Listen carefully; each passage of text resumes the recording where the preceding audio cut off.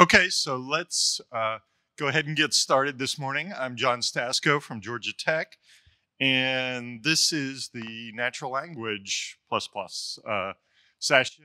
I think natural language connections to Viz has been one of the big themes this week. We've kind of seen it from the beginning throughout. There's a lot of different applications, whether it's figuring out captions or controlling visualizations through NL and speech. I see it very much as a growing topic. And it's great, to finish with this best session of the week here. They held the best for last, I like to think of it. So we have 3 in-person and 3 virtual presentations. And our first presenter is Noelle R. I'm going to go with that. And she is a PhD student at WPI in Massachusetts. And the title of her paper is Probablement, Wahrscheinlich, Likely, a cross-language study of how people verbalize probabilities in icon array visualizations. Take it away, Noelle.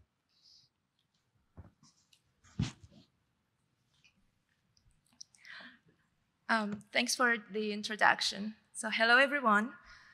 In this talk, I will tell you about our exploration of how quantitative reasoning with visualization can vary across languages.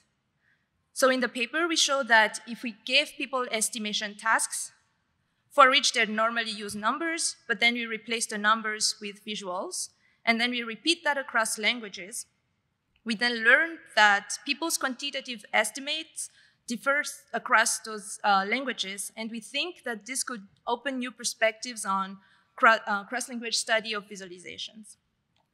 So let's take a step back into what led us into this research. Data visualizations today are used in different places and in different languages. There are a few studies that investigated this intersection between language and visualizations. For instance, color names. It's shown that color names across languages do influence the communication about data and visualization.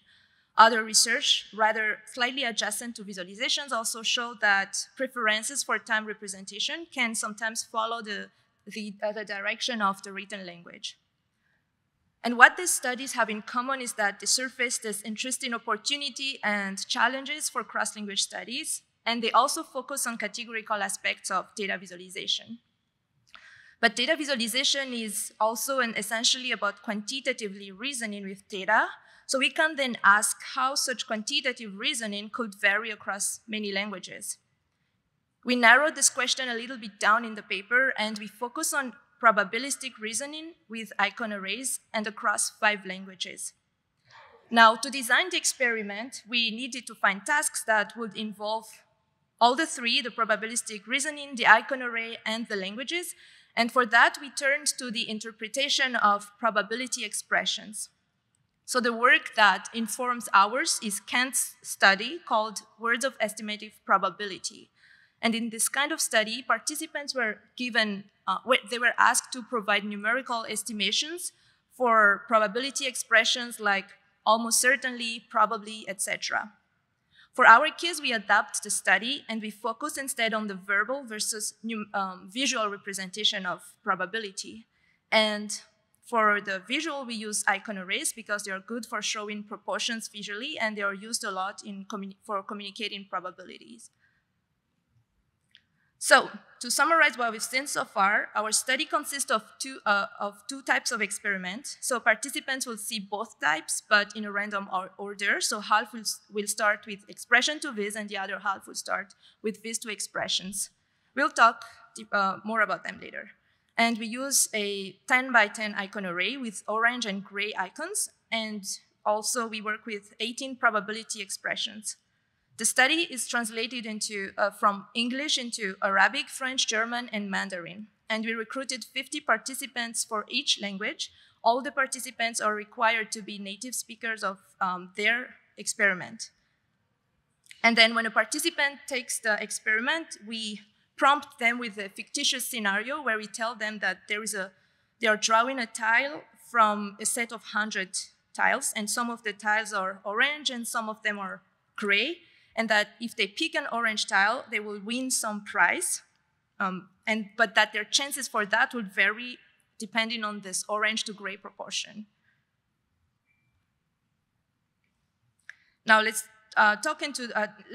talk about the first experiment, which we named expression to visualization. So given the scenario I described to you earlier, we then tell participants, you will likely draw an orange tile. And we ask them to visually represent this proportion of orange to gray tiles that they think would help achieve such likelihood. We then also tell them, vous allez probablement tirer un carré orange. Stay with me, that's the French instruction. And we repeat the same in German, Arabic, and Mandarin. And each time we collect what people, the value that people assign to the different probability expressions. Now, we analyze those different values, and we observe that there are significant differences between the expressions across those languages. And we take, for instance, the case of the English word likely. So, except for the Arabic translation murajah, we found that the other expression seems to have been assigned much lower values by the participants. For those cases where we saw those different differences from the original English expressions, we tried to find translations that would align together, meaning a pair of expressions that would not significantly differ. And for that, we proceed to a post-hoc test to then surface cases. For instance, here, taking the case of the Mandarin experiment, we found cases where one expression in English would match or align with 3 different expressions, or also cases where we have had expressions that did not have any match at all.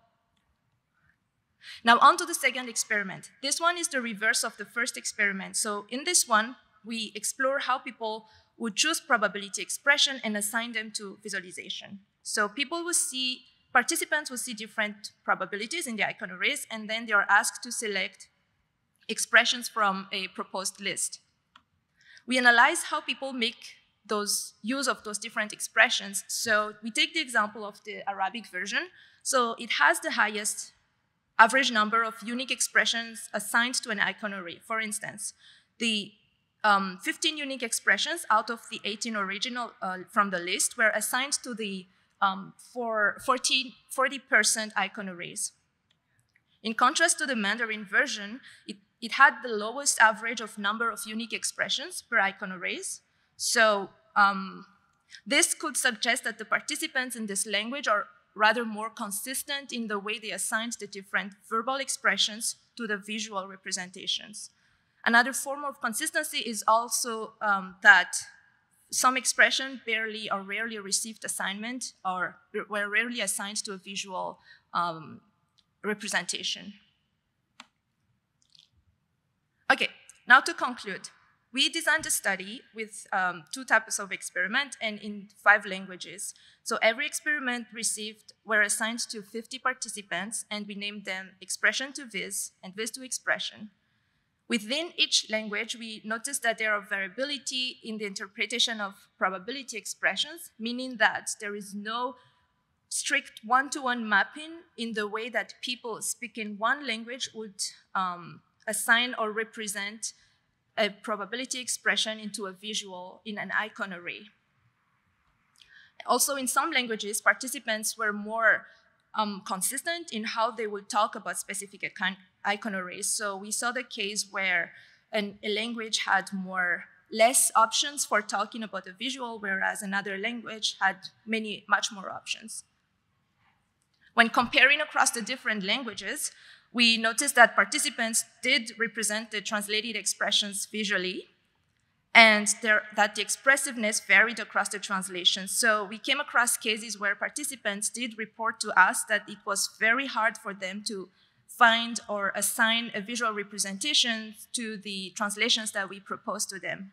So for us, this means that translation then, when we associate them to data visualization, are not as straightforward as they would be for verbal translation. Now, our study is just one step towards this cross-language study of data visualization.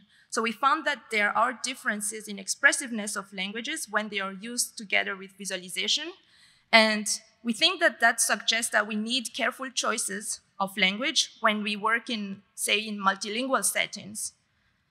Because sometimes people, for instance, could use languages that does not necessarily resonate correctly with the targeted audience of the visualization.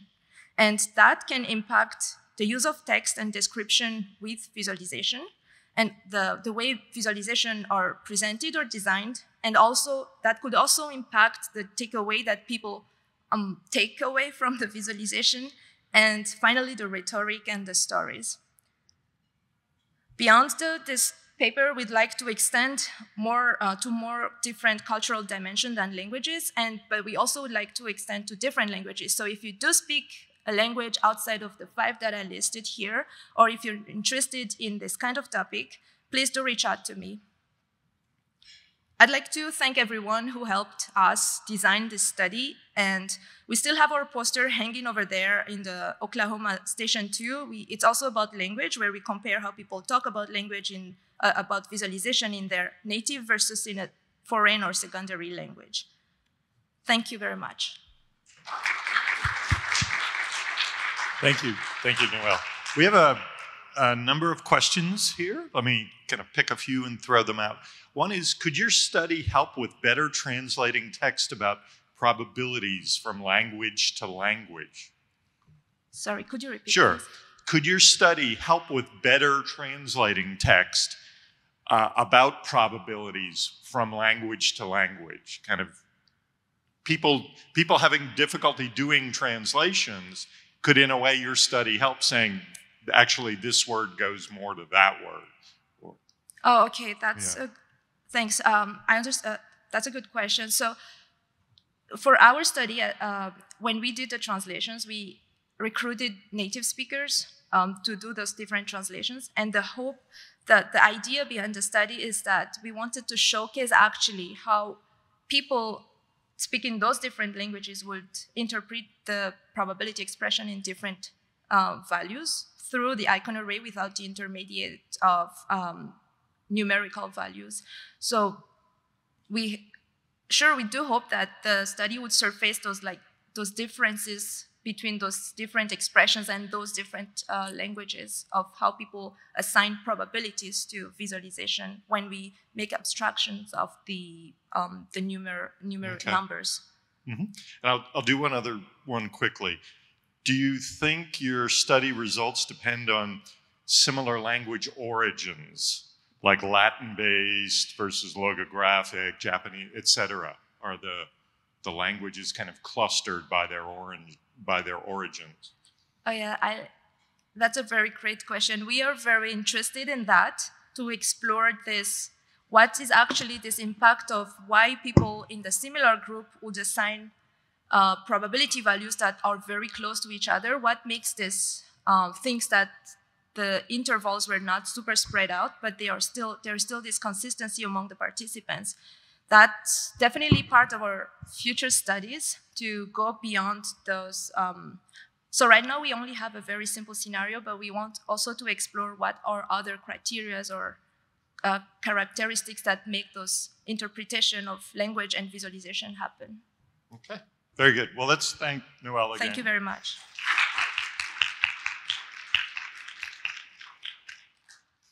So our next paper is online, and we'll connect up.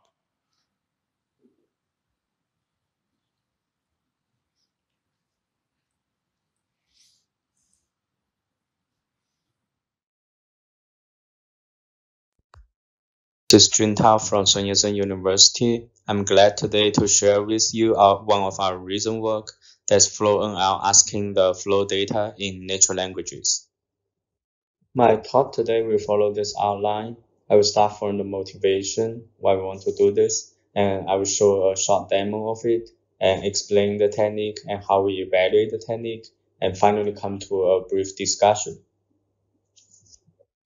We all know that showing the structures and their interactions in flow are critical for flow visualization, because they briefly conveys the most important information regarding to the flow in a concise way. However, the experts from different domains, they are often interested in different structures. So our question is how to specify the structures related to various kind of scientific concepts and how to observe their interactions. Previously, many work has been done to answer these questions. So, for example, the pattern-based technique allows experts to specify the flow pattern and match those in the flow field. But this kind of technique is difficult to incorporate other structures and understand their relationships. And semantic-based technique often provide an interface to combine multiple criteria to filter the streamlines, but they often come with high learning and usage effort. So our goal is to reduce this kind of effort by using natural language for flow visualization customization. Because it is not possible to embed all kinds of scientific concepts into the system, we would like to provide a way for users to define new concepts through conversation in natural languages and also describe their interactions to be observed in natural languages. Before explaining the techniques, I would like to show you a short demo about what we achieved so far. For example, if the expert wants to see the hurricane and the system does not understand the concept of hurricane, so it will pop up a dialog box for the expert to explain that the hurricanes are actually spiral flows, and our system will detect the spiral flows and visualize them in a default color because the expert does not specify what kind of color they want. And we can see now all the spiral flows are detected. Similarly, so the expert can also say that I want to show the typhoon. Again, the system does not understand what is typhoon, so they can explain that typhoon is actually hurricane in West Pacific region, and further explain the West Pacific is a geographic region. And our system will pop out a widget for them to specify the exact location. Now we can see that the typhoon is shown in green, but it is overlapping with the original orange hurricane. So now the expert can say that I want to show the hurricane that's not typhoon in red, so that we can distinguish those from the typhoon. And now we can hide the original object of hurricane. Now we see typhoon in green and all other spirals in red.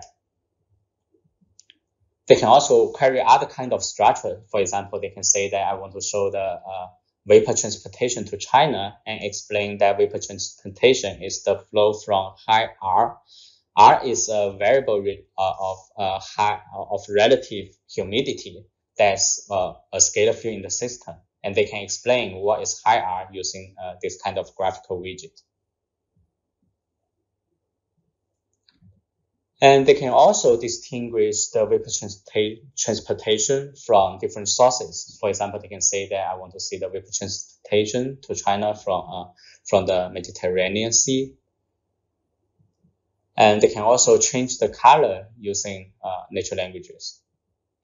Now we can see this flow becomes green. They can also show the vapor transportation from another source for comparison. So for example, they can specify this from Indian Ocean. Because Indian Ocean is already embedded, so it does not require user to specify that.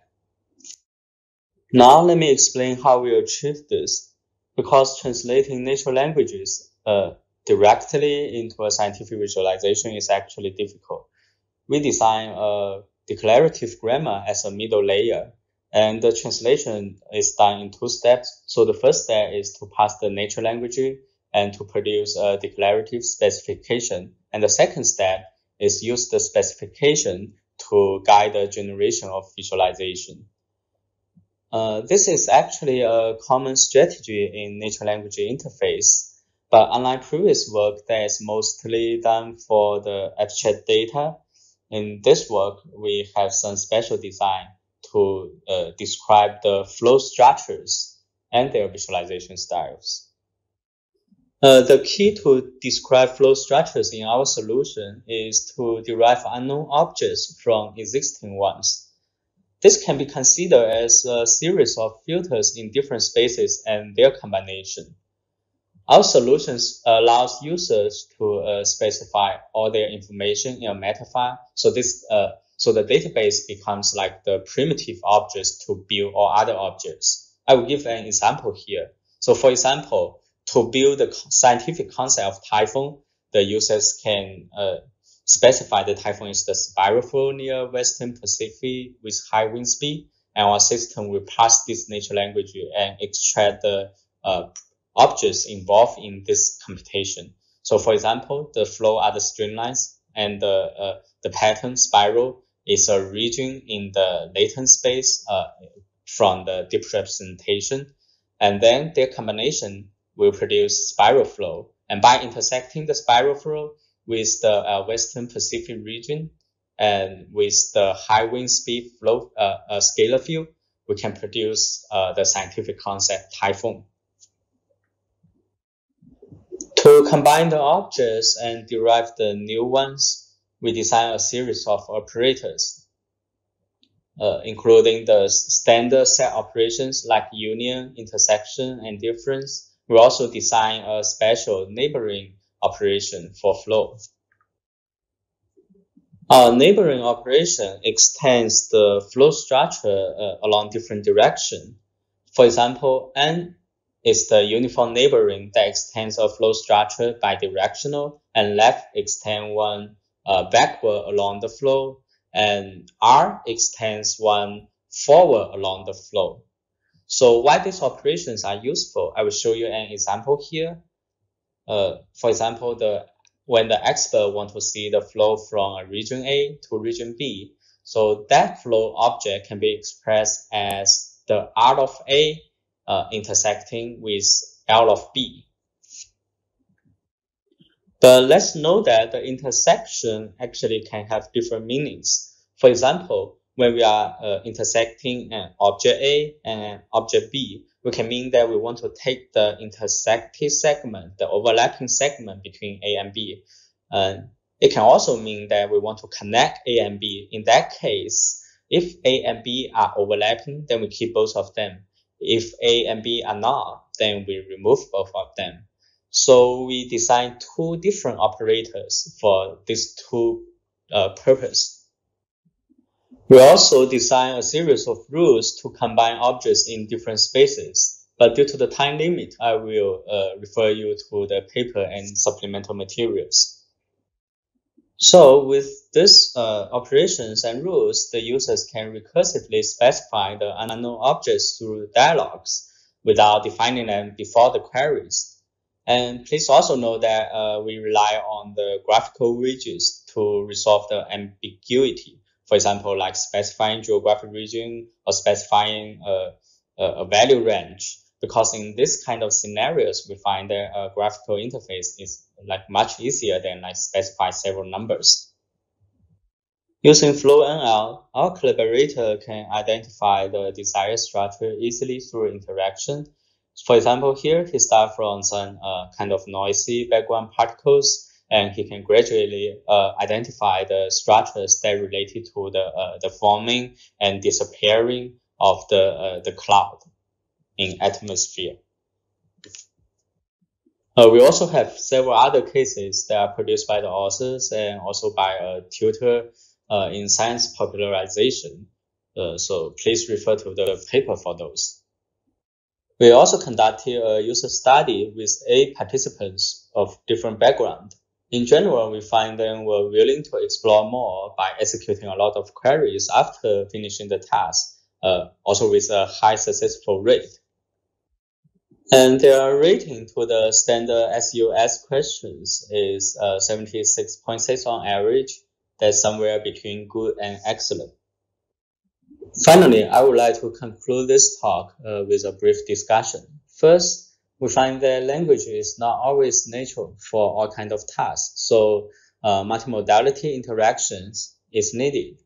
And the second thing is that we would like to extend the current system in many aspects. For example, like adding other operations such as counting particles and support more complex data such as complex structures and unsteady flow. We will also like to experiment with the transformer-based parsers to understand more complex intention.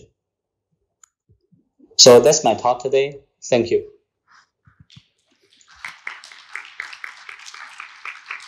Well, let's thank Jun. Can you hear me?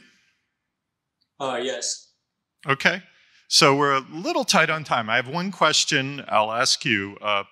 For explaining undefined concepts the way your system does, did you consider using dictionaries and an external corpora like Wikipedia rather than having the expert type the explanation? Oh yeah, that's a great question. We actually considered that before, and we actually built a small dictionary for the atmospherical application. But I guess the issue is that we find that sometimes the expert may have different opinion when they are coming from like a different domains. So, for example, some may consider hurricane to be those kind of spiral flows that's near the Mexico Gulf, and some consider the hurricane that's just the spiral flow everywhere around the world. So we actually find that we also consider using the knowledge graph as well. So we find that using those kind of automatic approach, sometimes it is very difficult to fit the specific need of the experts. So and it requires actually a lot of effort from our side to do that. So, but we actually consider that maybe in our future work. So, for example, like we can propose one definition that's most likely and allow the expert to select or specify their own or give their own definition. So that's what we consider in the future. So basically, the short answer is that we do not do that basically due to the vagueness in the natural language. Okay. So far. Yeah. Very good. We're a little tight on time. There's a number of other questions in the Slido, and perhaps they can be brought over to Discord, and you can connect and answer those online. So let's thank Jun again for the talk. Thank you, Paul. Our next speaker is Amen Gaba. She's a PhD student at UMass Amherst, and the title of her paper is Comparison Conundrum and the Chamber of Visualizations, an exploration of how language influences visual design.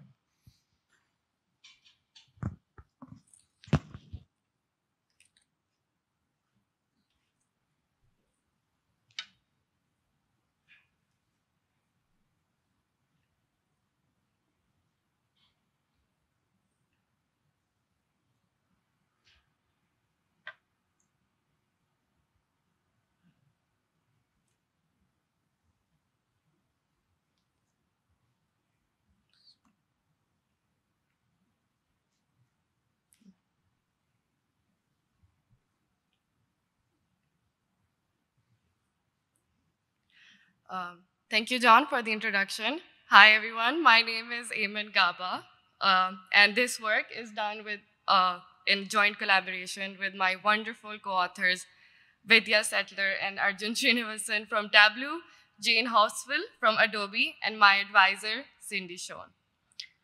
So, to set up some context, natural language interfaces are becoming very popular, both in visualization research and as commercial products. And just to give you all a brief introduction as to what they are, at a high level, given a data set, natural language systems allow people to ask queries in plain language, and the system recommends a visualization that helps answer that query. While these systems have evolved to support a variety of basic statements, such as, show me the user rating of all books written by author A, sadly, natural language interfaces provide very limited support for comparisons. For example, this statement as compare the user rating of Looking for Alaska and Gone Girl. And the interesting thing is that comparisons are a very popular class of queries.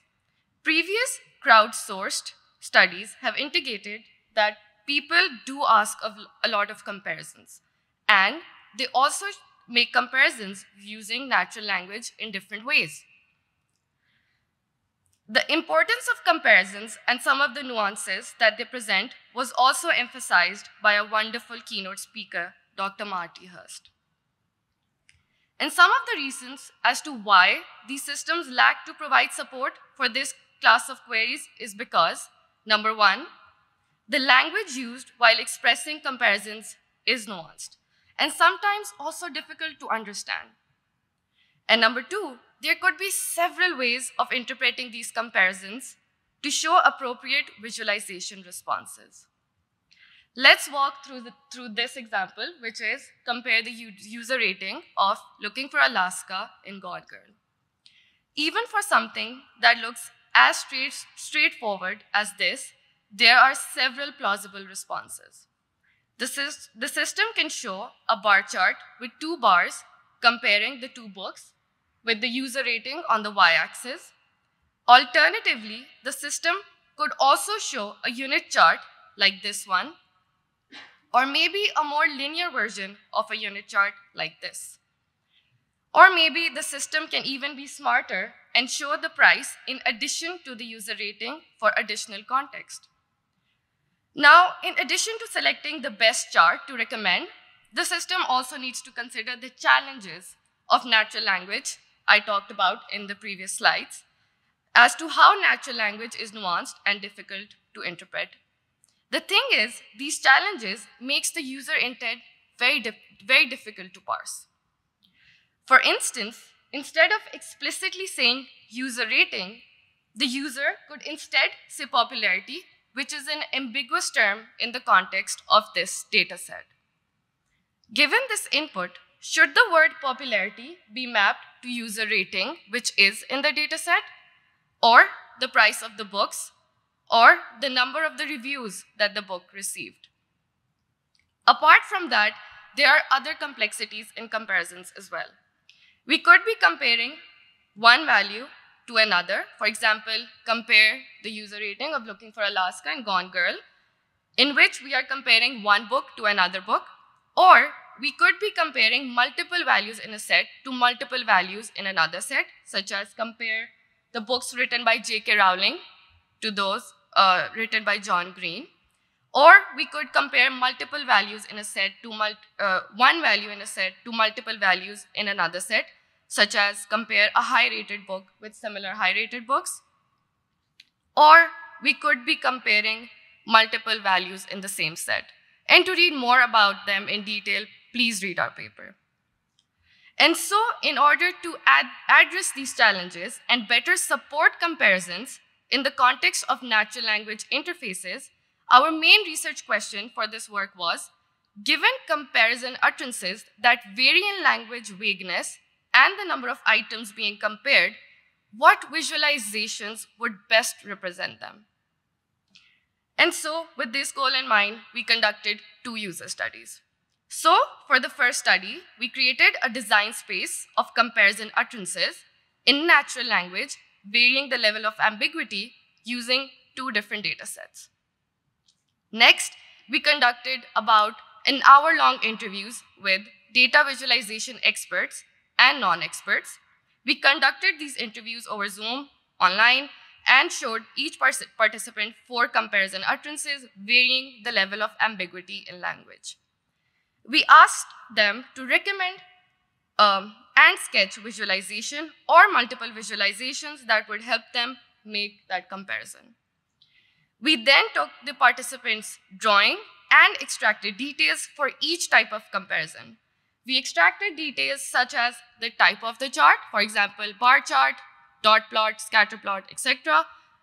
The orientation, whether it was vertical, horizontal, the arrangement of the bar chart, for example, if it was overlaid, small multiples, the encoding, for example, if the participants suggested that they wanted to change the size of the bubble chart, annotations, for example, labeling, axes, interactivity, which means if the participants wanted their visualizations to be interactive in some sort of way.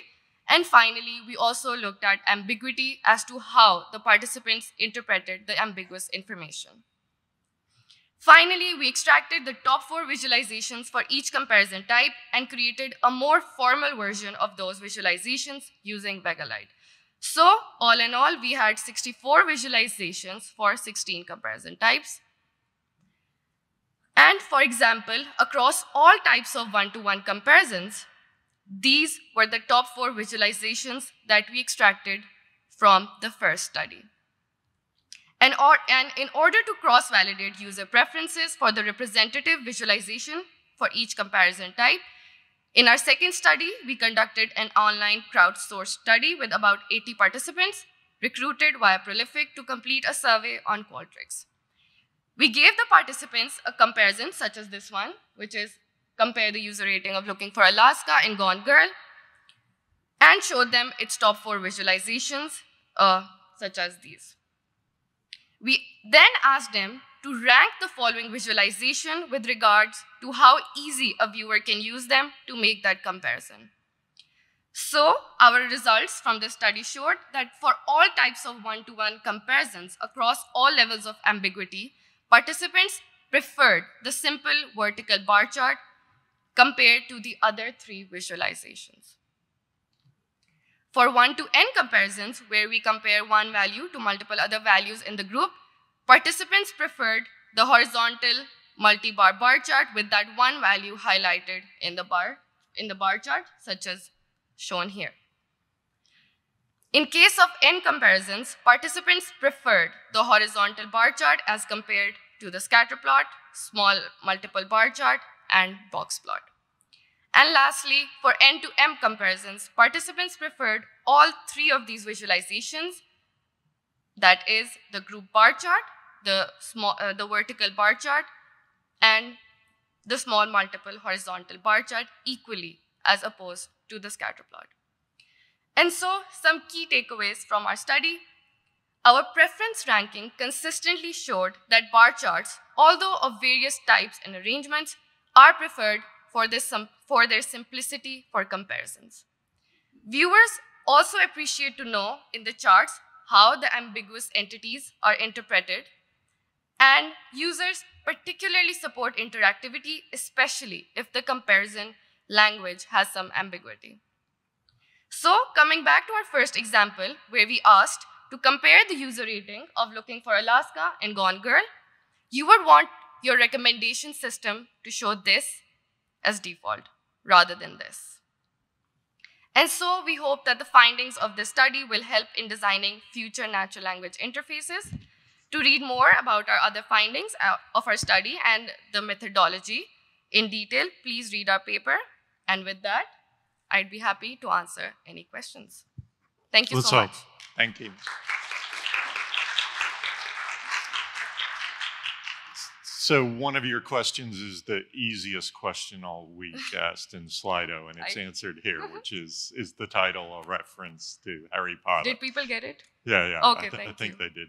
I also wanted to ask one, to what degree do you think the preferences were kind of the best match or the most familiar, kind of easiest choice, right? Is there a confound a little bit between, picking the right one? But obviously, if you're not familiar with that graph, it's going to be difficult for you to pick it as the best choice. Did you all think about that as an issue in the experiment? Thank you for the question. Yeah, it is interesting. So we also asked them as to why they chose or they prefer the chart that they preferred.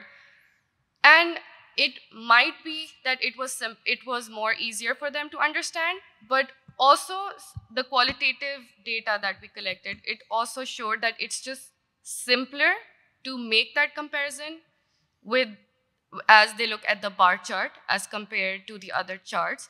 But it is interesting to look into what you're saying, and that could be an interesting aspect to look in the future. Okay. Yeah. And there are a number of other questions that just came in here right at the end, so I'll again, kind of push those along to Discord for, for the sake of time. Let's all thank Eamon again. So our next presentation is an online one, and it's by Lenny Yang, who just finished PhD at Hong Kong University of Science and Technology. And the title is Explaining with Examples, Lessons Learned from Crowdsourced Introductory Description of Information Visualizations. Thank you for coming to this presentation.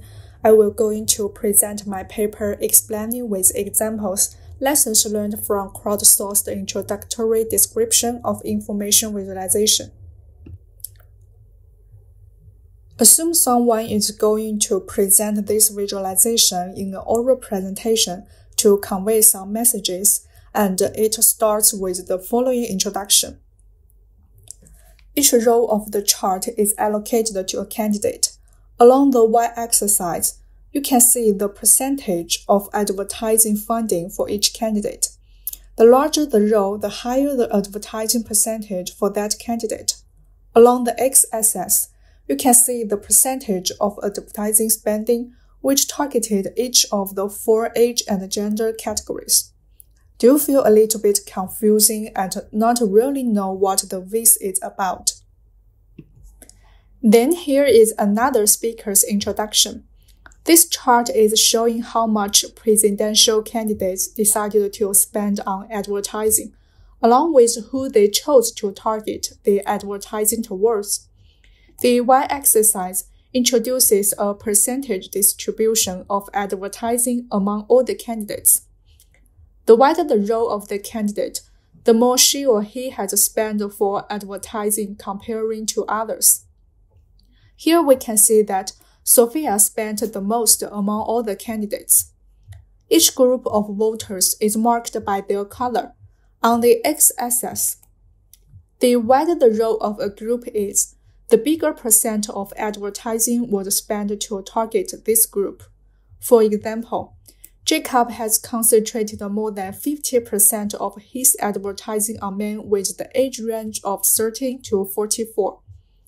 Now, assume you are a general audience with a short attention span. Which speaker is more likely to make you follow his presentation next? I hope you feel the same way that the second one is better.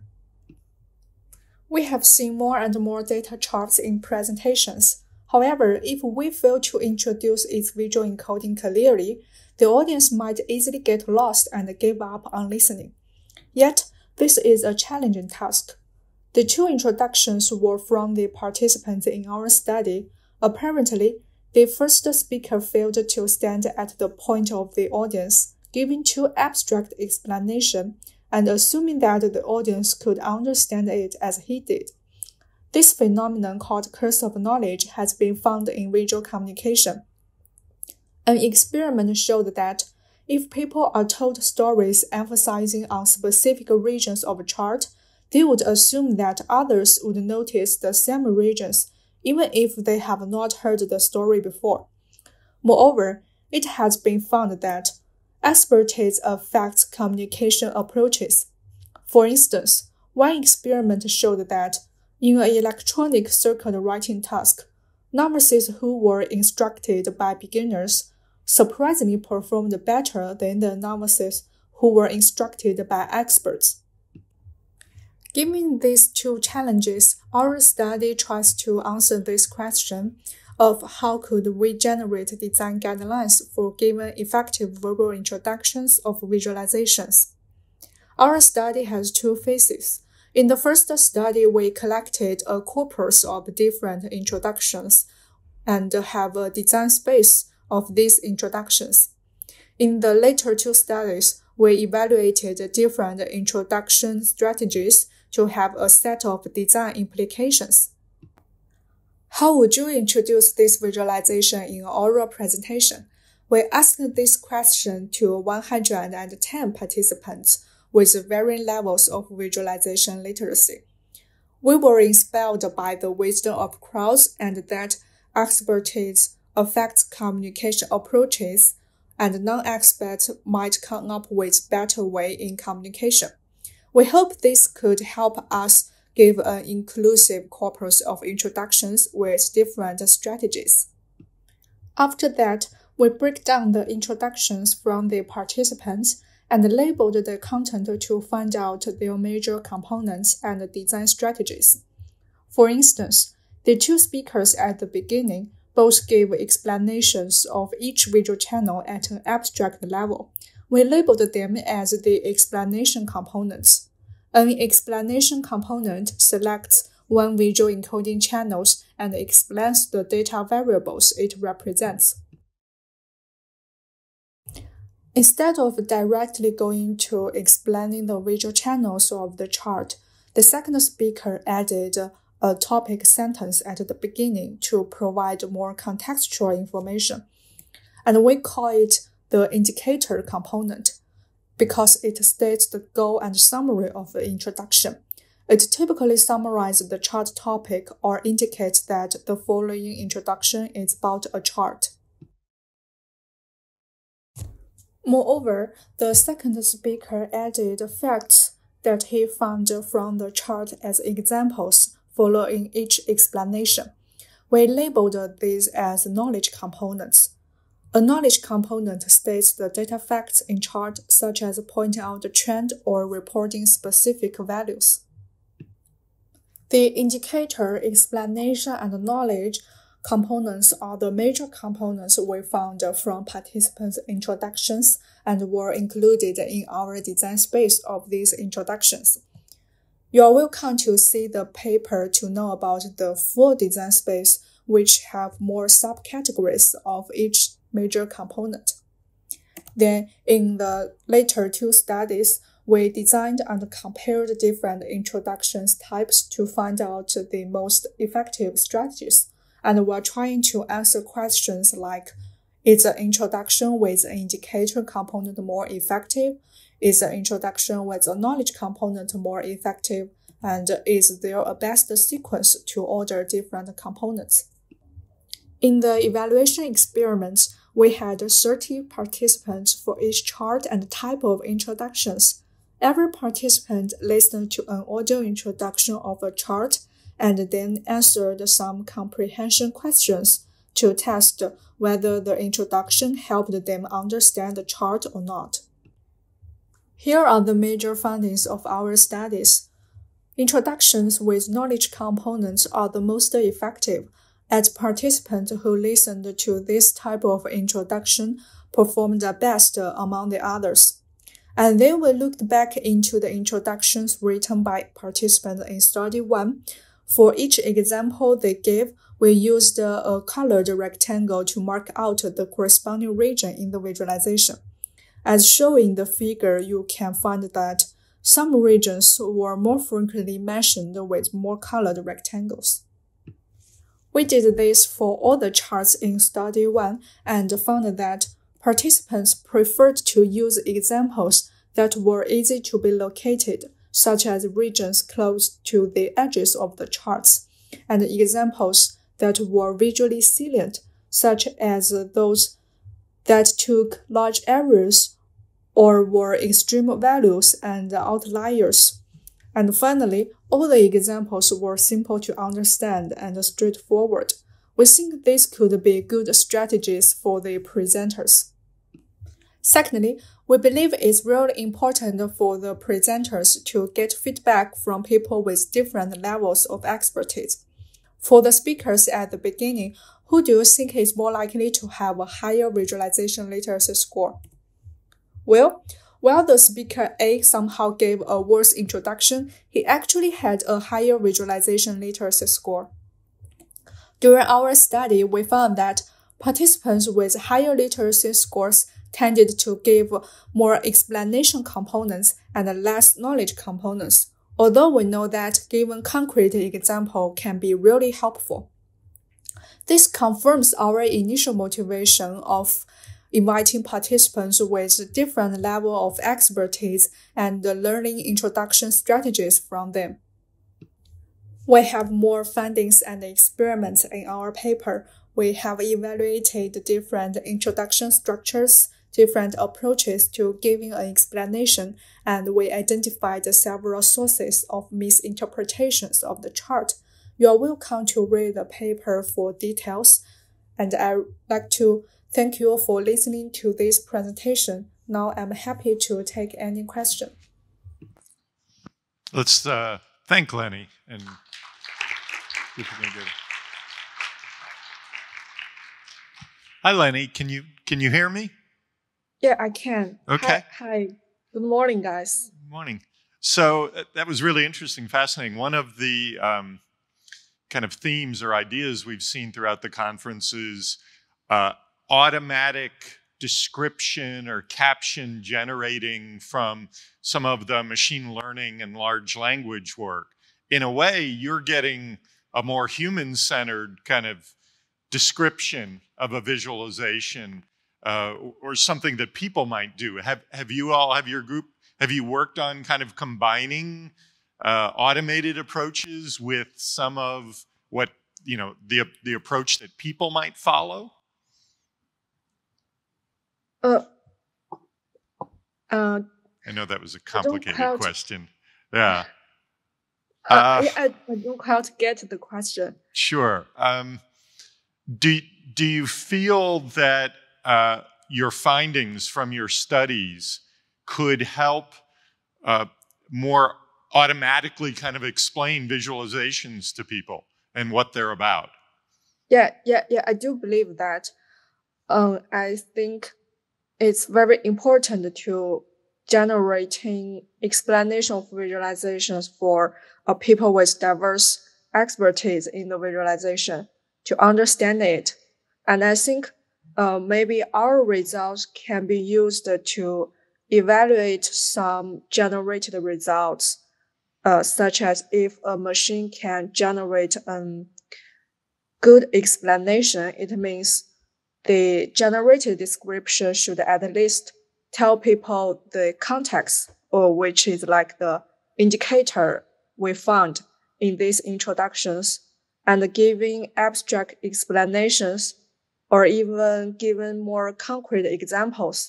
So maybe our results can be used to do some evaluation and maybe also be used as test or training data set for the machines. And we already publicized our data set. You can find it on the paper, and there's a link. Yeah. Okay, very good. We're a little tight on time. There was another question about evaluation and how one might do it, but perhaps you can answer that in the Discord. And yeah, sure, we'll of course. So thanks again. Thank you for connecting up with us, and let's give her a hand again. So our next presentation is again online. It's by Yun Wang, who's a senior researcher at Microsoft Research Asia, and the title of the paper is Towards Natural Language-Based Visualization Authoring. Hi, this is Yun Wang from Microsoft Research Asia. Today, I'm happy to introduce our work on natural language-based visualization authoring. This is a collaborative work with multiple research students and colleagues, including Zhi Tao, Lei Xian, Tong Shuang, Jia Qi, He, Haidong, and Dongmei from Microsoft Research, Tsinghua University, Carnegie Mellon University, and Oxford University. Recently, natural language interfaces are adopted to lower the barrier of using advanced visualization tools. In contrast to WIMP interfaces, these natural language-based systems require less prior knowledge of user interfaces. Users are not restricted to the locations of menus and buttons, and natural language can be served as a complementary input modality to traditional WIMP interaction. While there has been research into natural language interfaces for visualization systems, the systems are primarily designed for data analysis. As shown in this figure, these systems usually parses NL queries into analytic tasks and data attributes. They can then be translated into visualization specifications through the implementation of visualization generators or recommenders. These specifications can meet the intended data analysis needs, but they may not meet the requirements of further customization of visualizations or authoring expressive data visualizations, such as changing the underlying data, specifying visual encodings, and adjusting visual presentations like axes, legends, marks, and layouts. On the other side, modern visualization authoring tools have emerged to enable the creation of expressive visualizations. The authoring tools aim to enable people to create and customize their expressive and complex visualizations with simpler user interfaces. When targeting visualizations becomes complex, creating them usually involves more complicated graphical interfaces and interactions. The systems need to provide a wider variety of functions and features, and this can result in a steep learning curve. We aim to lower the barrier of supporting NLIs in visualization authoring tools. While the pipeline for analysis-oriented systems usually target analytic tasks, we target more at authoring and editing-related operations. Inspired by existing frameworks, we design a pipeline that decouples natural language understanding and visualization editing execution. At the core of the pipeline is a set of editing actions. These actions are machine executable commands for modeling the visualization editing intents. They bridge the users and visualization applications. The natural language interpreter passes users' utterances into a sequence of editing actions, and the actions are mapped into tool-specific operations. The visualization applications can then adapt and execute the operations to update the visualizations. We make our pipeline realistic by designing two primary building blocks. First, the formalization of the editing actions. The role of editing action in our authoring-oriented NLI pipeline is obvious. However, there is still a lack of comprehensive guidance on how to model visualization editing intents.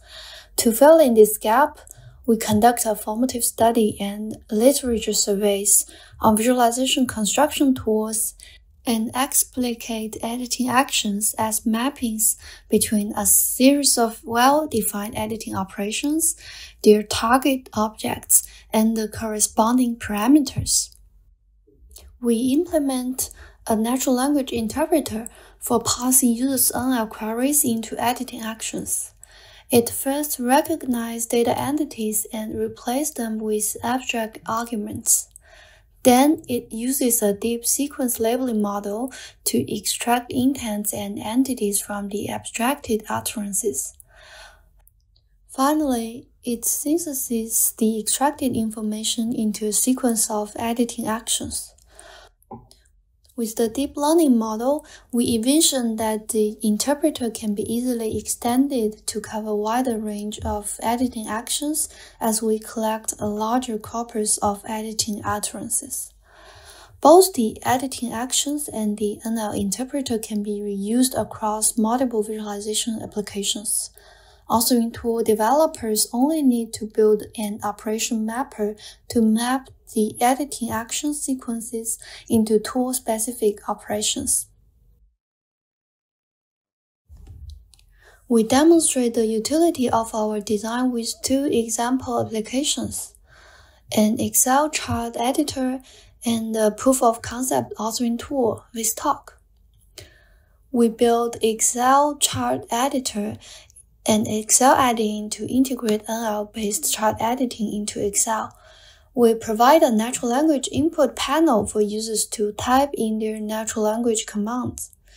Since Excel already offers rich functions of editing charts on the canvas, the primary implementation efforts is on mapping the editing actions to the predefined execution on the charts in Excel. We also developed VisTalk, an NL-based standalone chart creation tool.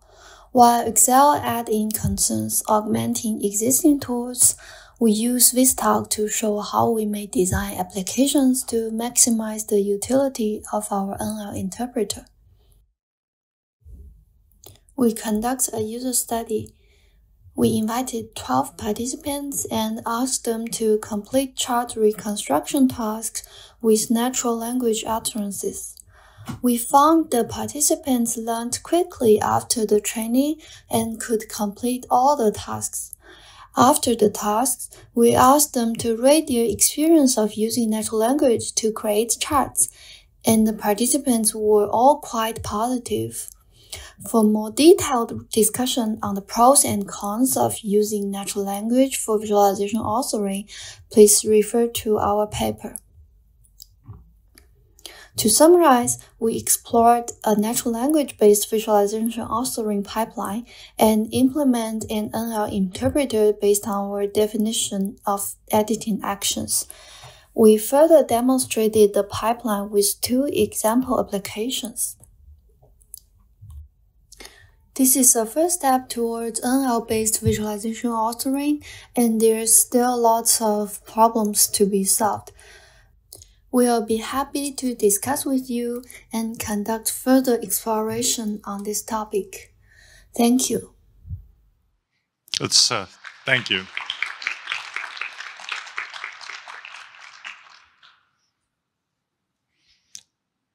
Hi, Yun. Can you hear me?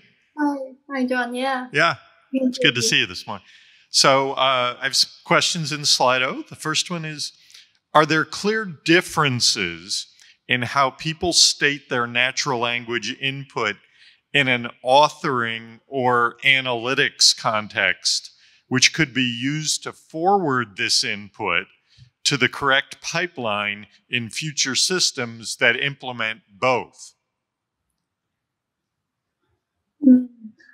I think from our study, there's no such differences between. I think the difference comes from different emphasis. For analytic systems, they also support some editing or authoring intents, and for authoring systems, they also support analytic intents. And I think so. The problem of supporting different intents is that we can think of how we can combine those 2 different pipelines together and to support more about how about different usages and the different purpose of applications. Okay. Also, there's another one that talks a little bit about, let me generalize, kind of a person's design experience, just broadly in general. And how did you feel that impacted then what they were able to do with natural language? I think this is quite important in our study. In the preliminary study, we find that people with different visualization literacy will have different patterns, show different patterns when they describe their authoring intents. For example, people with less visualization knowledge, they may use some higher level natural language to describe, and they expect the system can interpret their commands correctly and do more things to automatically to complete their commands. And for people with more visualization expertise or experience, they will describe very precisely about what they want. And I think this is also the challenge of developing such kinds of natural language-based systems. And I think we need more data and experience and more research to serve better for different audience and different users. Okay, very good. Well, thank you again, Ian. Let's give a hand again to you. And for our last speaker of the session is Chase Stokes. Chase is a PhD student at Berkeley, and the title of his paper is Striking a Balance: Reader Takeaways and Preferences when Integrating Text and Charts.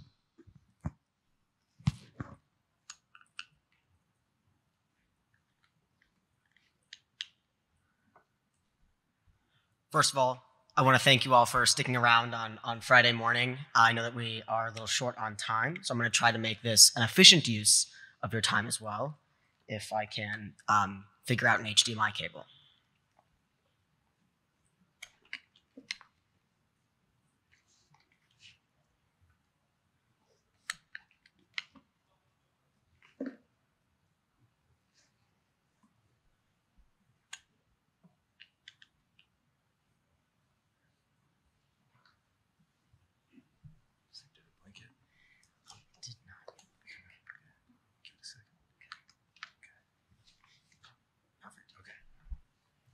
Thank you so much. Great, so my name is Chase Stokes. I'm a second-year PhD student at the University of California, Berkeley. There, I'm advised by Marty Hurst, and together with three brilliant collaborators, Vidya Sedler, Bridget Cogley, and Arvind Satyanarayan, we examined reader takeaways and preferences for integrating text and charts. So the start of this project centered around a dial that ranged from a visual side of communication to a textual side. And there are many different locations on this dial where one can select to present their information, but we are most interested in this integration of text and charts, this addition of text to a visualization. In particular, whether or not readers had preferences for one side or another, and how the text that you added to a visualization affected how the reader thought about the data. So we answered these three wordy research questions, but since it's Friday, I made them a little bit shorter, and we looked at how much text should we add, what should it say, and where should it go. So to give you a little background on what we know about this dial, we know that adding a caption to a visualization, particularly a univariate line chart, can help to guide the participant's takeaway, but it does not enforce the text. So adding text makes it more likely that they'll mention the feature mentioned in the text in their takeaway, but the visual components of the visualization are still the primary driver of this takeaway. We also know that titles are very visually salient. They draw the eye effectively and early on in one's interaction with a visualization. And we also know that in interactions with a chatbot, 40% of participants didn't want to see a visualization whatsoever. So with these background in mind, we completed an experiment with 4 main sections. 302 participants from Amazon's Mechanical Turk completed this, and this is all registered on Open Science Framework prior to data collection. For the purposes of time, I'm only going to speak about the preference ranking and enter takeaways sections, but I encourage you to read the paper for a more holistic view. So in the preference ranking section, participants viewed 2 sets of information depicting the same information, but visualized differently. So if we think about this in relation to the dial I talked about earlier, we have one set which it represents the extremes of this dial, ranging from a chart-only to a text-only representation of information. And we have another set which is a more fine-grained comparison, ranging from 1 to 3 pieces of text. Participants were asked to rate this information, or rank this information rather, in order of their preference. We found that the charts with the least amount of text were ranked last, the text-only variant was ranked third, the chart with the sort of middle amount of text, a title and a single annotation, was ranked second overall, and the chart with the most amount of text was ranked first. So we found that this replicated from the extremes to the fine-grained comparisons as well. So overall, we get this result that sort of pushes us towards the middle of this dial, indicating that readers like to see text with visualizations. And so rather than aim for a minimalist design guideline, annotate your charts with relevant text. It's what readers want to see. And returning to these results, we are also interested in the role or responses to this all-text variant. In particular, the distributions of rankings overall among participants. We found that an astonishing 14% of participants actually wanted to see this all-text variant over any form of visual representation. And furthermore, 40% of participants ranked it in the top 2, indicating that there was a strong preference for visual or for textual communication over most forms of visual communication. So not only should we annotate our charts with relevant text, we should also consider a text-only variant that can stand alone. Not only is this a useful item in terms of accessibility standards for alternative text for images and visualizations, but it turns out that readers also, a substantial minority of them at least, want to see it. If you're interested more about these preferences, we have a paper at the NLVIS workshop earlier this week that I encourage you to read. So moving on to the enter takeaways section, I'm going to talk a little bit about how we made these stimuli to tell you more about how we analyzed them. So we used univariate line charts generated with the same method as in Kim, Sether, and Agarwala, and we used Lungard and Satyanarayan's 4-level model of semantic content. In this model, L1 represents encoded and elemental language. So for instance, here, number of app users range from 0 to 500K is telling us what's being represented in the element, the y-axis. L2 is statistical and relational information. So here, number of app users in 2020, less than 2015. It's taking 2 points and stating their relation. One is less than the other. L3 is more cognitive and perceptual in nature. Here, rapid increase in users from 2012 to 2013. That rapid increase component is giving us some perceptual information within the language itself. And finally, L4 is contextual and domain-specific information. So in this case, update to the app introduced large issues for users is telling us about an external event that might inform our understanding of the visualization. So we wrote these 4 annotations for all of the charts that we generated, and we also carefully counterbalanced the positions. That was an interesting question to us, right? Where do we put the text? So in this case, you see L1 in its axis position. L1 was sort of a unique situation because it didn't refer to any particular data component, so it has a separate set of positions. So this one being the axis position in that it describes what the axis is showing, and it's positioned relatively near the x-axis. It could also be a title, or what we called a line. So in this, it's depicting how the data is being encoded, and it was in this floating gray box that was positioned near the line itself. L2, L3, and L4 all had the same set of positions. So here you see statistical and relational information, our L2 text in the title. Our perceptual or L3 text is in a line position. This is often accompanied by either a gray arrow or a sort of gray band indicating what a region it referred to. And you see our L4 contextual information is positioned as a point. This was always accompanied with that blue dot you see. So participants viewed a chart with 1 or 2 pieces of text, and then on a separate page entered anywhere from 1 to 3 takeaways. So here, we coded these takeaways for the semantic level of the takeaway, so what the participant said matched onto our concept of language, and then whether or not it matched the text that we provided explicitly. In this first takeaway, which reads rapid increase in app users from 2012 to 2013, this takeaway was coded as L3 due to that rapid increase terminology, and it looks very familiar. It matches almost exactly the text that we provided, so this was coded as a match. The second takeaway, overall trend is a decrease in app users, was also coded as L3. It's stating something cognitive or perceptual about the text, or about the chart in the text overall trend, but it did not match the text that we provided, so it was not coded as such. I'm going to visualize these results in something akin to a correlation matrix. So on the rows here, we have the level of text we provided to the participant, and in the columns, we have the level of text the participant provided back to us. For example, in our original example, we had the on-chart text being level 3, this perceptual information, as was the participant takeaway, and so that takeaway would be counted in this box. We would expect to see a strong presence on the diagonal, that is, a strong correlation between the text that we provided and the text the participant provided back to us. These are the results, and we do see a presence along this diagonal. It is strongest for L2 and L4, so seeing some kind of statistical or relational information could make participants about twice as likely to use statistical and relational information in their takeaway, and likewise seeing external context in a visualization made readers about 5 times as likely to represent that information in their takeaway as well. Now, we don't see the same effect for L1 and L3, so it was really rare that participants would even make takeaways about encoded information. That wasn't something that was really like a conclusion level item. So only 48 takeaways were coded as such. That's only 7% of our overall set. Whereas for L3, this was very common. So 61% of our takeaways were coded as L3, indicating that cognitive perceptual conclusions are very common. So I wish we had some kind of easy statement of put this in your text and you're good to go, but it's not quite that simple. rather use the intended takeaway to construct the text content. So for instance, if my intended takeaway is relational in nature, I should use L2 text to help the participant think about the chart in that way. Now, we are also interested in the position of the text. So here on the rows, we have the position that we put the text in. For simplicity purposes, I've combined point and axis, but they were very similar in content. And on the columns, we have the level of the participant's takeaway as well. I want to specify this is only for the takeaways which match the text we provided. So it's a subset of the full set of takeaways. If we take our original example, the text in the chart is positioned as a line with that gray arrow, and the text level of the participant's takeaway is L3, so this takeaway is counted in this square here. We expected to see a strong effect of the title. We know that titles are salient, and we consider them sort of an orienting space to the visualization. So we thought every level would be most likely to be matched if it were positioned as a title. And these are the results, and you can see that's not really what we found.